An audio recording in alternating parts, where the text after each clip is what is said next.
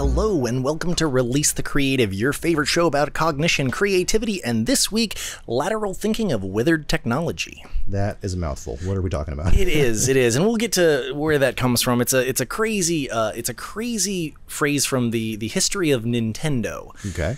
But before we get into the history of Nintendo, like I was thinking about this the other day. You and I are basically, and I mean, so many like true purists are going to get down on me for this.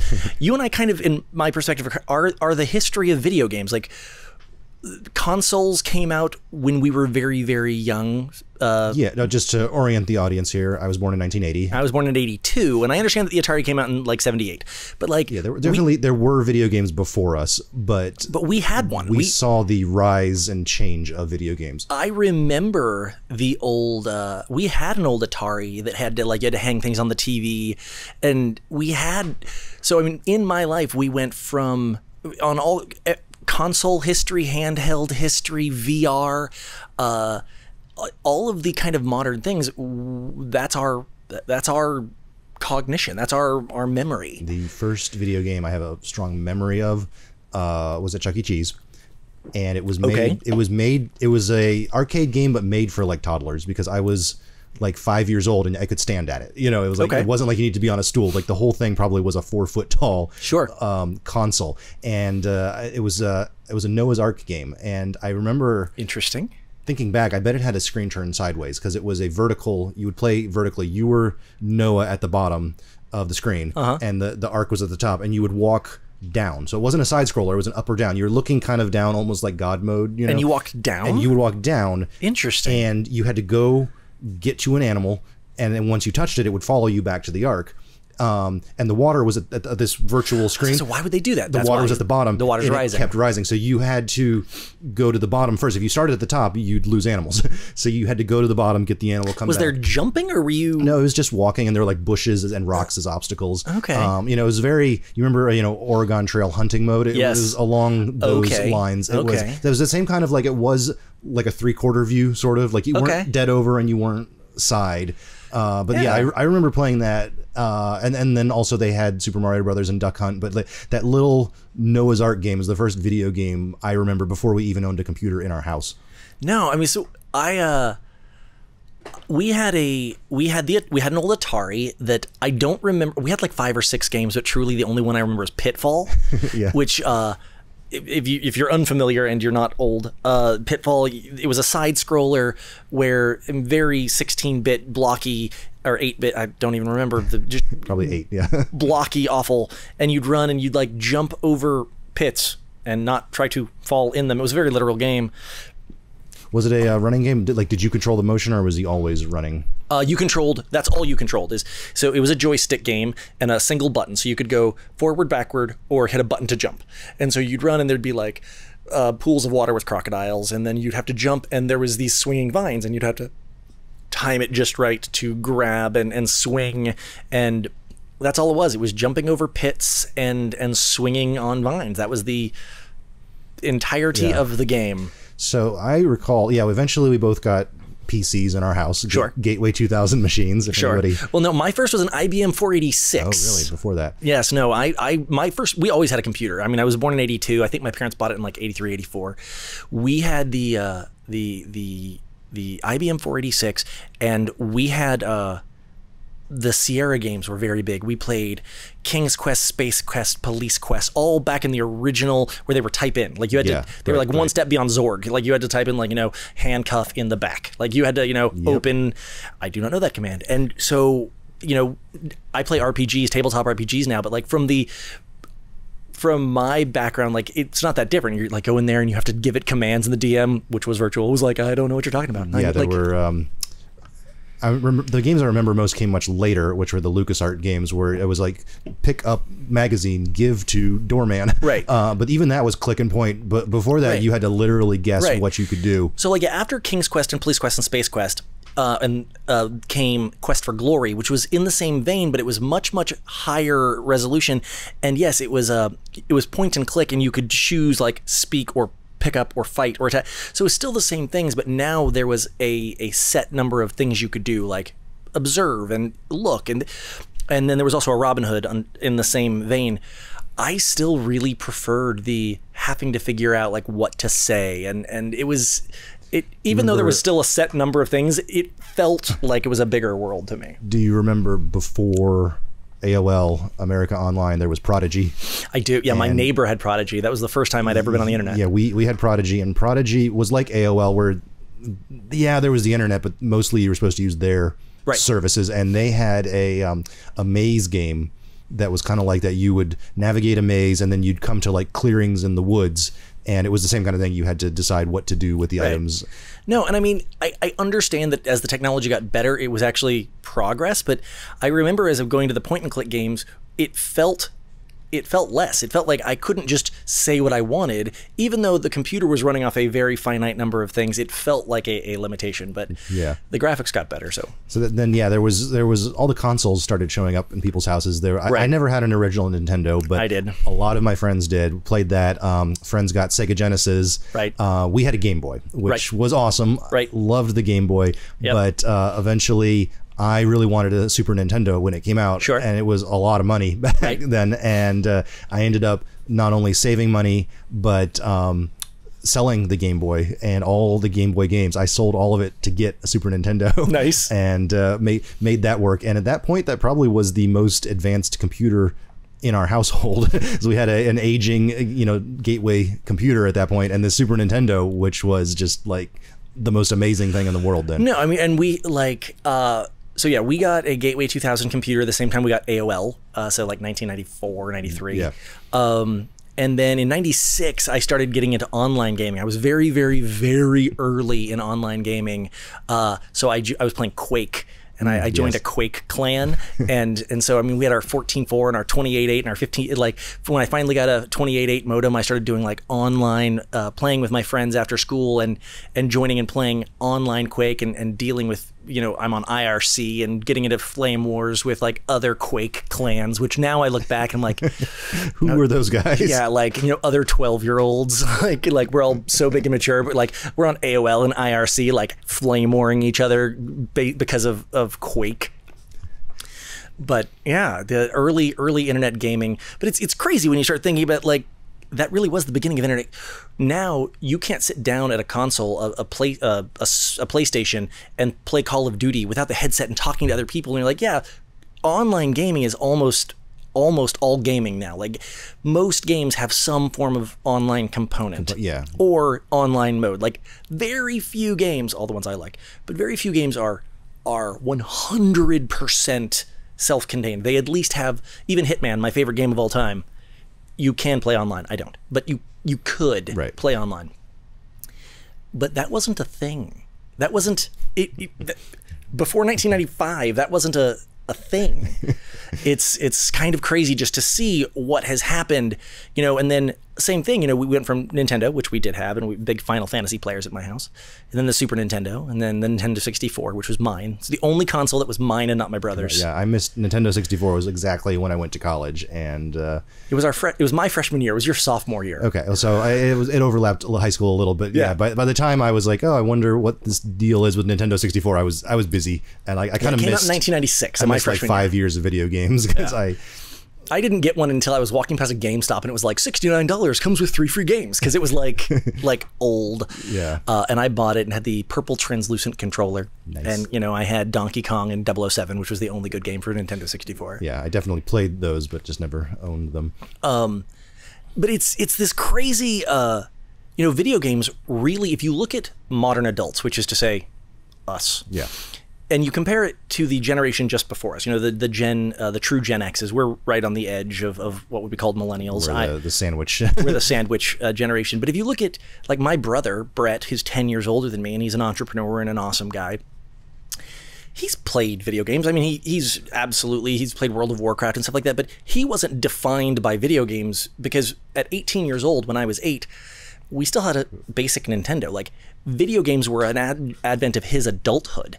Whereas video games shaped our generation in so many very real ways, like Oregon Trail, you mentioned. They made us play that at school. Yeah, no, I remember my first experience with computers was elementary school. They had a computer lab for the first time ever, and we were second graders probably. I didn't have a computer at home yet. Right. And the very first thing they taught us actually was essentially programming, because there wasn't a lot else you could do with computers. Did you ever have the Turtle programming game?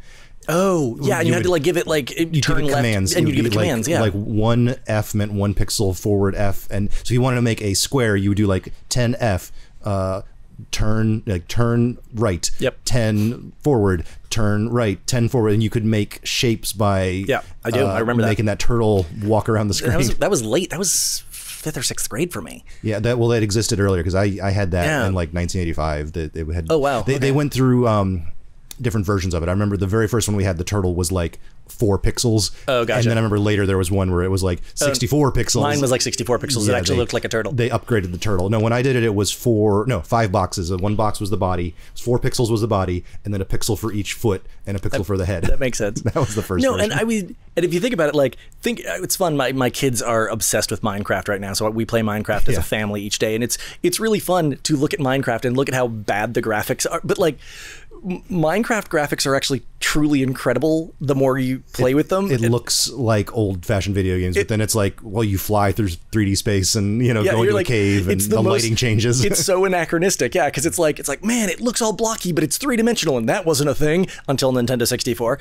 And then, like, it's amazing, the history of video games and how it is truly, we have Twitch now, which is the future of sports, and people mock that, but it really is. It's e-gaming is a very real thing now, and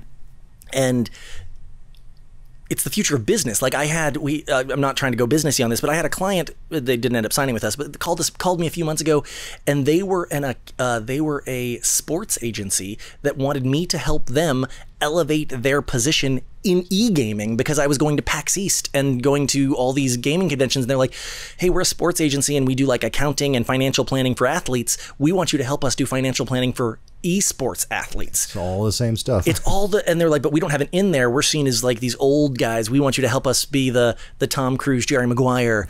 That's an old reference. Wow. It's but it's so crazy what video games. When I was a kid, video games weren't a thing. I mean, they were, but it was a joystick, and they were pixels. It was a toy on the television. On a big CRT, and adults mocked it, and now it's a multi-billion-dollar, multiple industries. It's not an industry. There's esports, there's gaming, there's conventions, there's multiple industries that pin themselves around gaming. That is true. We are going to take a quick break. I want to pivot these video game conversations into another subject here. So we will be right back.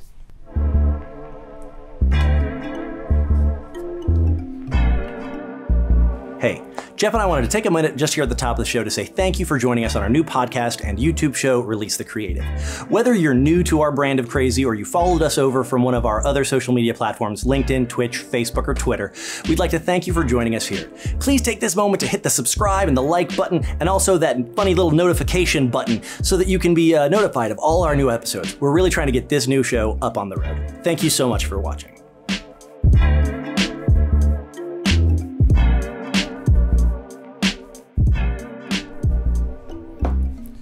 All right, so we are back from our break, and we are talking video games today. Yes.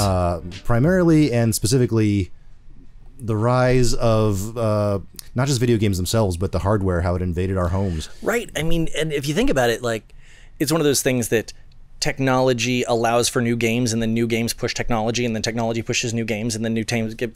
It's this kind of vicious circle. People invent a new thing to make something new possible, and then because that new thing is possible, they invent more games, which needs new things, which needs. It's a vicious circle of technological creep. What exactly?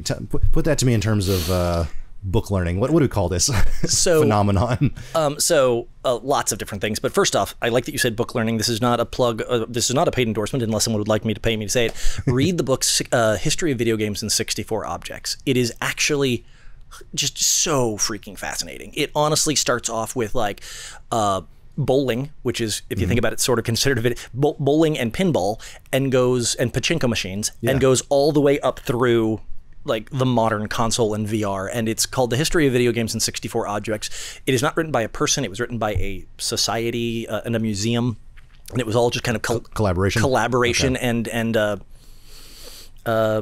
curated. It was a curation, and they decided. Project. Right. It was so good. But today's episode is called Lateral Thinking of Withered Technology, which is one of my absolute. When I heard about this, it spoke to my soul. Gunpei Yokoi, and let me just say right now, if I'm saying his name wrong, I am so sorry. I have never taken a Japanese class, and I don't speak. It might be a bad romanization anyway, but Gunpei Yokoi, he was one of the. He started off as an engineer, a line mechanic fixing playing card machines at the small family-owned company Nintendo. Okay. What era are we talking about here? 1960s. The 60s. Okay. 1960s. It was a playing card company. Nintendo was from the 1800s, and they'd been around for a while. They've been around. They were totally family-owned, and he got a job. He was an engineer. He got a job fixing machines. And I'm going to skip a huge amount of the story because I could talk about his life for hours. I have studied him deeply. But what I want to get to is that, fast forward, he now became the head of their toy department because he invented their first toy. It was called the Ultra Hand. Look it up. It's super cool. I mean, it's super simple, but it's super cool. And it gets into the lateral thinking of withered technology a little bit. But what I really want to talk about is, so video games were already a thing. We had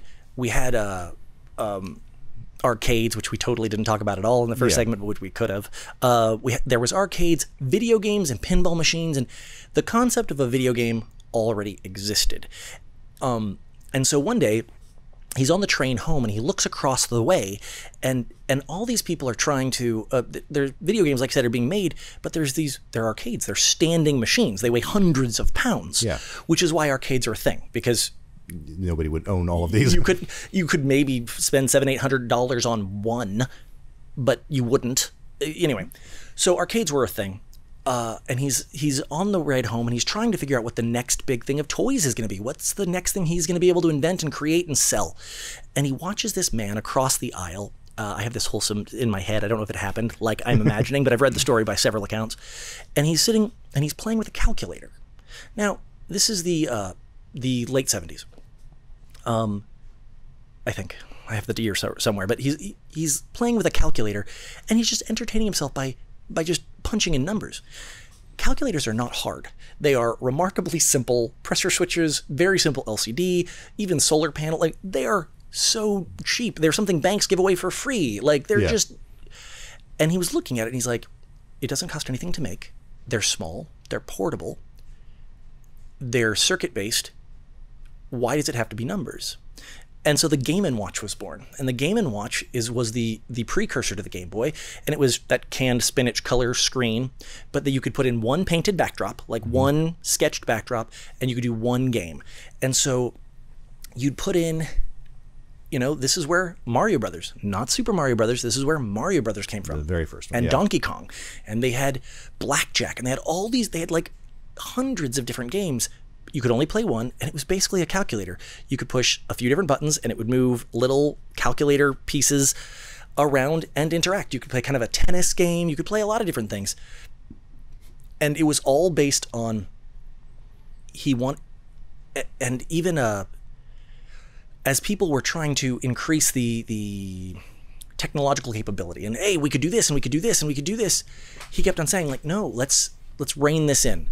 Let's use yesterday's technology, not tomorrow's. And they're like, but if we have the coolest new thing on the market, people will spring to us. And he said, right, but we don't know where that's going. We don't know all of the problems with it. If we use old stuff, it's cheap.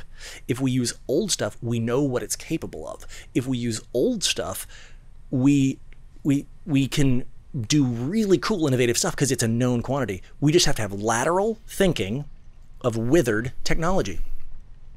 So withered meaning established, old, not obsolete, but still works. But it's been around and it's been tried and true and tested. This is kind of like a lot of people do this now. They specifically try to play, especially if you're PC gaming, they'll buy older games because it runs better on your hardware. They're a lot cheaper. You can get them in the bargain bin, and you don't have to spend top dollar on something that's going to not run very well. Right. So that's a similar concept to what people do. It's a similar concept, and this is an adjacent concept that I don't want to spend too much on. But like right now, you can go buy looks like an old Super Nintendo or old Nintendo, but it's like it's a little big, the little square one, and it has, because of modern hardware and modern USB and stuff, it has like 3,000 games on it. Yeah, because it can, and you just plug it in, and now you can play for hours. And now you could argue that that's more retro and nostalgic, but it's still the same thing. It's because we can have way more fun with older things. We can use, it takes up less space, it takes up less tech. We can do cool stuff with it. There's hundreds of examples that I can play with this, but in the interest of time, and like I said, I could talk for hours about this man. But my favorite example of this is in an interview with him. He was talking about how he kept getting pushed by the owners of Nintendo and other engineers to push it further. And he was like, look, the game comes first. Anyone who's heard me talk a lot, especially you, has heard me say I work for the show. Right. I got that from Gunpei Yokoi. Mm-hmm. He didn't say I work for the show. He said the game comes first. Make the tech that plays the game. Don't build tech and then write the game, because that's going to make bloated tech with unnecessary abilities that take more battery and more that you don't need. And that's Nintendo has taken that philosophy since then. Right. The Wii was never super powered, but it had a new control system. Right. The Game Boy was not as advanced as the Game Gear, but was way more popular because it played the games better and lasted longer. That one's the one I want to specifically talk about. So they were working on the Game Boy forever, but Sega was already on the scene, and it was already an arms race, and they're making the Game Boy as the upgrade of the Game & Watch. And they finally announced it, and Gunpei is sitting in his office, and one of his workers comes in and has just this grim look on his face, and he said, Sega just announced they're doing a handheld like ours. And Gunpei looked up and he goes like, will it? And full color was capable. That there was a possibility for that, and he had been pressured by everyone to make it color because the ability was there. It's a brand new thing. It was a brand new thing, and the person came in and he said, I love this story. He comes in and he says, Sega just announced that that they're coming out with a handheld. And Gunpei looked up, he's like, are they going with monochrome or full color? And the guy looks down really embarrassed and he said, they're going full color. And Gunpei smiled and he goes, oh good, then we're fine.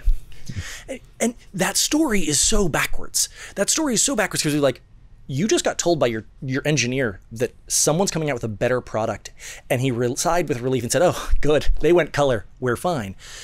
Because he understood that at the time, there were no lithium-ion rechargeable batteries, that all of these things were going to be charged by an AC plug into the wall, or, which I don't even think the first generations did, I don't remember, that double A's was going to be the name of the game. The Game Gear took 8 and lasted 4 hours. The Game Boy took 4 and lasted between 10 and 16, depending on factors. Yeah, you could play most of the day, yeah. You really could play for, intermittently for a whole weekend on one set of 4 batteries, where you could play for an evening on a Game Gear. And that made the Game Gear, it didn't last long. Sonic the Hedgehog was cooler than Mario. It really was, but it's a toy, and if it stops working. Yes, playing Sonic the Hedgehog was so much more fun than playing Tetris, but I played Tetris for like hours. Bajillions of hours. And I played Sonic for like 15 minutes till the guy was like, hey man, you're killing my battery, give it back. Well, because I had a Game Boy, I never had a Game Gear. But that idea of innovation, that concept of Gunpei Yokoi, the owners, the heads, the board of Nintendo were saying, make it color, make it good, make it better, make it this. And his engineer came in and said, oh man, we're getting beat to market with a better product. And he smiles and, oh good, we're good. The idea of that, and lateral thinking of whether technology or its Japanese counterpart is still on the wall to this day of Nintendo headquarters. And if you think about, if you hold the PlayStation and the Xbox next to each other on one hand, and you look at Nintendo on the other, one is pushing technology, and Nintendo, like I always say, I work for the show. It works for the game. It thinks of what a game would be fun. It plays the game, and so that's why their graphics are very simple. Their games tend to be more involved. They're more haptic. They're more kinetic. Yeah. They aren't as over designed. They are not as sensory, well, actually, or they're more sensory, depending on your definitions. Xbox and PlayStation are technology companies, and they have pushed the technology. But Nintendo, since the 1800s, has been a gaming company, and they work for the game. So they use lateral thinking of withered technology to push the game forward, not the tech. And that is such an interesting... And anyone that looks at the gaming industry, you'd have to say that in so many ways, Nintendo is not competing with Sony. They just aren't. I mean, they are in a sheer numbers. Take space on your television, but other than that, yeah, they're not. They're competing for time. Same thing. They're competing for time and attention of gamers, but they're not competing with products. It's such an interesting way of looking at it. Lateral thinking of withered technology. All right. Well, we're going to take another break, and when we come back, I want to talk about ways that lateral thinking with withered technology can be applied to absolutely our listeners.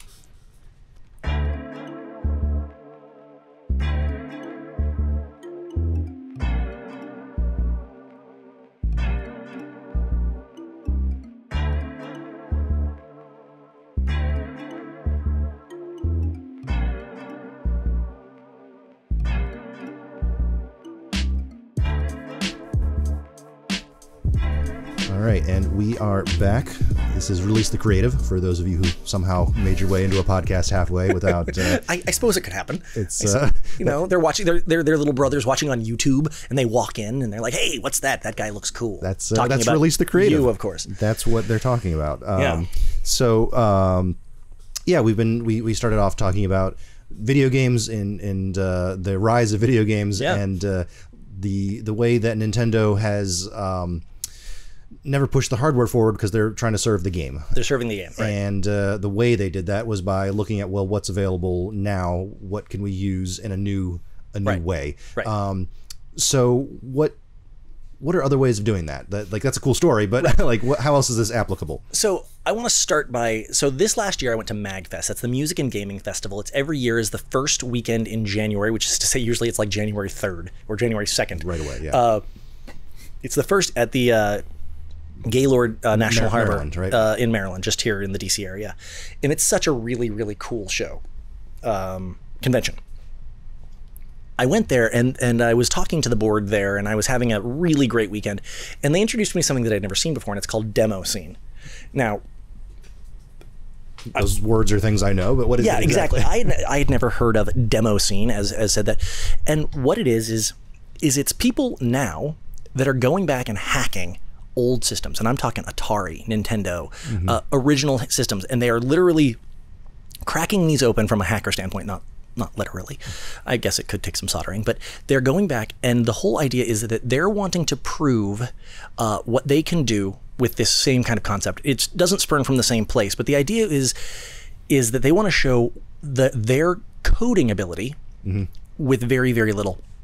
And so I'm in there watching these unbelievably cool things, and they're like, yeah, that is 4 kilobytes. And I'm like, that's not possible. They're like, yeah, there's no art in that. I was like, what are you talking about? I'm looking at landscapes, and they're like, right, that's not art. That is shapes. That is code. They have written, that is a demo of someone's coding. All of that is just that is just lines of code that is telling it to draw shapes. And I'm looking at some of this stuff, and some of it was getting up into 64-bit. But one of the coolest things that I saw was they were going back to 8-bit old Atari chips, and they were doing things that were insane. Google this stuff, just demo scene. Even there are videos that will talk for hours on YouTube about how like the original Super Mario Brothers was programmed. Right. And they can spend hours talking about it. Right.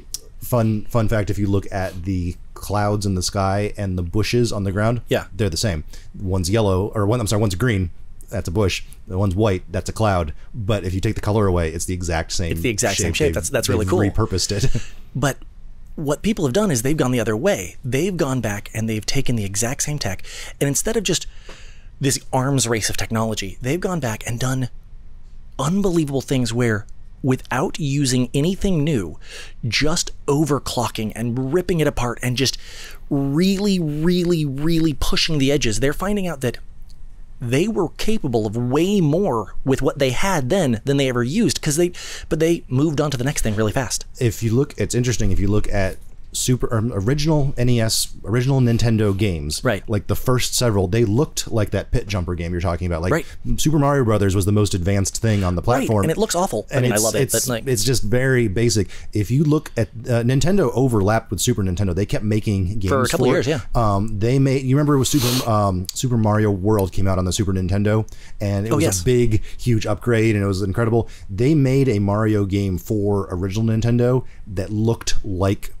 Super Mario World, right? And there's a lot of compromises there. It was not the same thing at all, but it looked very close, right? And if you had gone back to 1984 and said, "Hey, look, you could do this," like people would have laughed at you. No, I mean, and it's because it's two different things happening at the same time. Like I said at the very top of the show, one person does a thing, and so they build new tech, and then that person exploits the tech, but unbelievable capabilities are being left in the dust, and to kind of Alita Battle Angel, there's a lot of really cool tech in the garbage piles that because we've moved on. And if you start Googling like demo scene, go on YouTube and look at demo scene, you'll see these things that they've been ported to video files now, but they're originally these unbelievable landscapes and music and all this really cool stuff. And you're like, yeah, 4 kilobytes. And you're like, screw you, man. It's a MIDI file with a digital. It's so cool.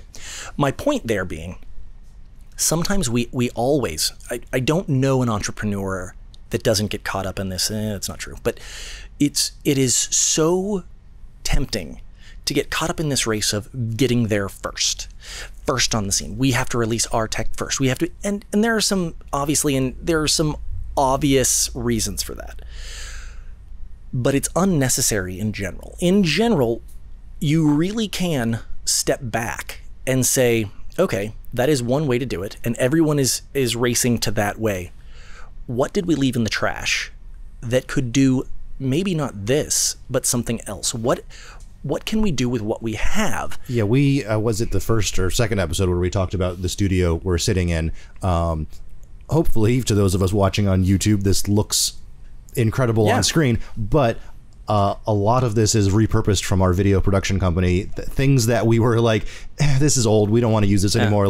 Let's get rid of this. Well, let's get rid of it actually turned into, let's put it into the studio. And guess what? It still works great. Like the cameras specifically, the camera's not this switcher, but the original switcher we had. The cameras and the switcher specifically, when Corey and I first started doing our Twitch channel about 2 years ago, it literally was, we wanted to start doing this show, but we're a video production company. We couldn't just take up resources. And I literally went to our scrap pile and I was like, we don't use this anymore, dude. We were like once a year. I'm like, cool.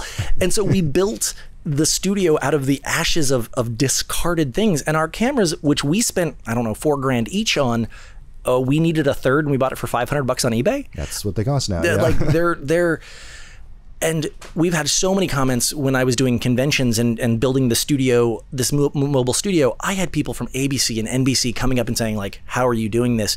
Because we were doing an entire 3-camera live to air thing. From a convention floor. From a convention floor on batteries, no power. And everyone else was paying $10,000 for the convention to give them power.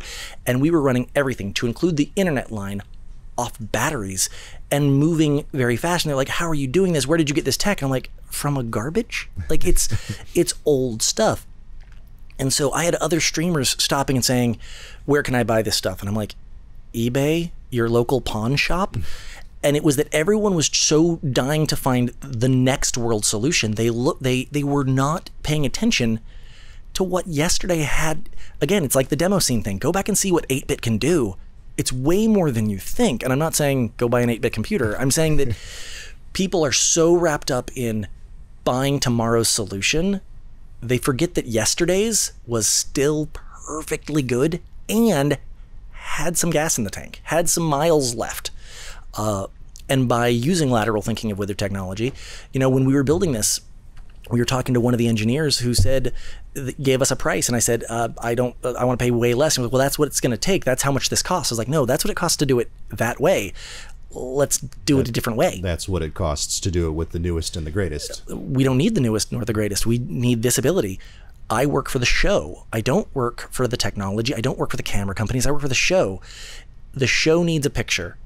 I just need a camera. Yeah, other than the putting it on the internet, what we're doing in this room was established in the 1950s. Like there is not a piece of gear that we are using right now, LEDs, I guess. Well, the TVs are thinner. Like the way the technology was built has changed, but the pieces, and like if you were to go back to Rockefeller Center 1952, NBC, like, well, you would have a microphone. Yes, it would go into a soundboard. Yes, with an analog audio cable. You know, so that hasn't even changed. And you would have a 3 cameras and a video switcher, and they would put it on it would go live over a tower instead of putting it on YouTube. So where it ends up is different, but the 90% of it's the same. And I mean, and even a lot of the gear we're using is a decade old, us personally. I mean, some of it is a little newer, that MacBook, for example. Yeah. But now there's some 20-year-old stuff in this. There's absolutely some 20-year-old stuff. And the thing is that people sometimes, I've had some technologues and these like kind of sneer. They're like, oh, well, we have the new Blackmagic studio system, or oh, we're using the red camera, to which I sneer, or we're using all these, like I'm using the A7. I have an A7. Like we're using all these great stuff, and I am so much more proud that we're doing it with garbage. Like to me, that's a statement of pride, not a statement of, yeah, well, I couldn't afford the nice stuff. I could afford the nice stuff. I used it elsewhere. The one caveat here, that's it's tempting to get into this as a worldview for like, oh, that's great for everything. We absolutely do understand that there are certain projects. We have a Sony FS7. If I'm making something for broadcast, absolutely, I get out the film lenses and the nice video camera, and we have other gear for other purposes. But yeah, early on, we got caught in a trap where you saw this very early on, but myself and my other business partner at the time, we were like, we have the best camera. We want to use the best camera all the time. And it's a wear on your resources. It gets overscheduled. It gets extra use. It breaks down sooner. It's like, no, you use the really nice equipment for the really nice projects where it is necessary. If this is going on TV, this is going in the movie theater. You know, we've done projects that we're going to have theatrical. We've shot things for CNN, and in those cases, bring out the good gear. But when you're going to Twitch, using that gear to go to Twitch would be stupid. It's clock hours, it's chip hours, it's and so we kind of had to start realizing that, like, no, some projects need this, other projects need that. Throwing your A game equipment at every single project was not a good strategy. Well, no, and I mean, even to that same concept and that same partner is, we were talking about how we needed, this new stabilizing was this new thing, and everyone had stabilizers. Everyone had For those of you just tuning in, by stabilizer, he means a gimbal or gyroscope system on which you can place a camera and walk around with it. Continue. That's true. Thank you for the clarification. And everyone's like, oh, I need the Ronin adapter. I need this. I need that, And the Ronin was kind of like the name of the game. And the Ronin has different tiers. And we were looking into it. And so I said to our kind of engineer head guys, like, so how much would it cost us to get into a Ronin? He's like, I've done the price breakdown, about $12,000. And I'm like, oh, geez, we just can't do that right now. And for about a year, I came back and said, should we readdress the Ronin? He's like, we just don't. $12,000 is more than we have for this project right now. And so finally, after it literally was like 11 months, I went back and looked, and I was like, well, that one's $11,000, but that one's for this camera that we wouldn't want. And I went through and I found that we could get a Ronin for $2,000, and we did. So to throw myself under the bus here, I agreed with him at the time, because we had the big nice camera, and we said, well, to use the big nice camera, like to buy the stabilizer for the not best camera didn't make any sense to me. And I was like, that's what we need. And finally, you managed to get it through my head that, like, well, but the projects we need it for aren't those projects. Like CNN is never asking us. The high-end people, they wanted tripod shoots anyway. Right. Like what needed the gimbal was our A7. Was the conventions and the Twitch streaming and which was the lighter camera, the stuff. So we were, I, not wanting to micromanage, stayed back. I was like, cool, $12,000, that's the answer. But when we actually dug into it, it was $2,000. It was way cheaper. And everyone gets into this thing of, if everything's a rat race, you don't start looking at the pieces. And if you work for the show, if you work for your assets, then you're always wanting the best. But if you work for the show, if you work for the project, you don't work for your boss, you don't work for your client. If you work for the show and you serve the show, well, now that opens up an entirely different mind frame. I've been doing this for 20 years, and I'm finally coming around to that point of view too. So you can always keep learning. It is truly a. I started doing it mostly to be confrontational, because that's just who I am, and I didn't like clients. I didn't like being told what things needed when I didn't agree, and I came up with just, if you work for the show, everybody wins, and if you work for yourself or your client or your boss, someone has to lose. But if the product is the goal, if you're worried about making the best game, not the best game console, if you're worried about the best game, that's a very different goal. If you're about finishing on time and under budget, okay, that's important. But if you're worried about having the most successful project, that is a different thing than being on time and under budget. Yeah, I've always thought of myself as a media producer, but in my mind, when I say that, I think cameras. Right. And I need to be thinking viewer. You need to be thinking exactly what the end user, what they're experiencing, how they're experiencing it, what they like. It needs to serve that, right? Not So you and I both went, my own ego. we both went to. I went to a film school, and you went to a video production, and we both get caught up in they're like, this new camera has this many pixels and does this many things, and does. We also both came up in megapixel culture, where this new camera has 5.6, this new camera has 6.1, this new camera has 54.12, and you're like. You realize that after 4.6, it almost doesn't matter, right? Like, there's some caveats to that. But the camera takes a better picture, but it doesn't tell a better story. The audience only cares about the story. And yes, better cameras allow for better stories, but if you just chase the cameras, your stories don't get better. If you chase the story and let the camera serve the story, then everybody wins. And fun fact for those of you aspiring filmmakers getting out there right now, you can rent anything for cheap. It used to be a mindset that like, well, to be a media production company, we have to have the ability to shoot a feature film. No, and we can, for the record. You really don't need it in-house, because if someone's making a feature film, I've got enough time to get on the phone and rent whatever I need. We have done some remarkably large shoots with a bunch of gear that I don't currently own because I don't need to own it. But when we first got into this, we went out and spent a lot of money to make sure that we could shoot anything on the drop of a hat. And it's a fallacy of thinking. It's work for the story. Drop of the hat stuff is fast. And if it's going to be big, you've got time to work it out. Yeah. So lateral thinking of withered technology. That is our show today. Lateral thinking of withered technology. Right. I'm going to try to think of other ways to apply it to my life. I've work for the show. Work for the project. Been putting it into our business, but I'm going to think about that this week. Awesome. So that's it for this week. We'll be back later. This is Release the Creative.